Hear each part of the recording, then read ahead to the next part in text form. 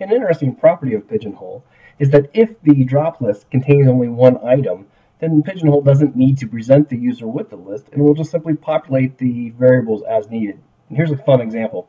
Let's imagine that I have a card similar to this, where I have a manufacturer part number, and I've included a cost in here.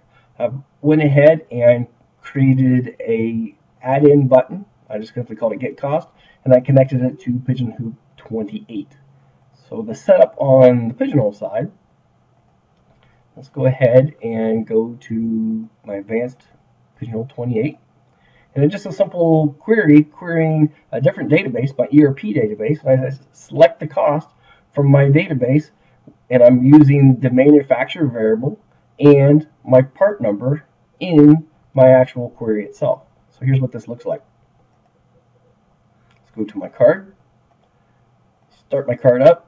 So I'm going to query my database based on the manufacturer part number, click get cost. It connects to the database and just populates it. It doesn't bother to show my user the drop list.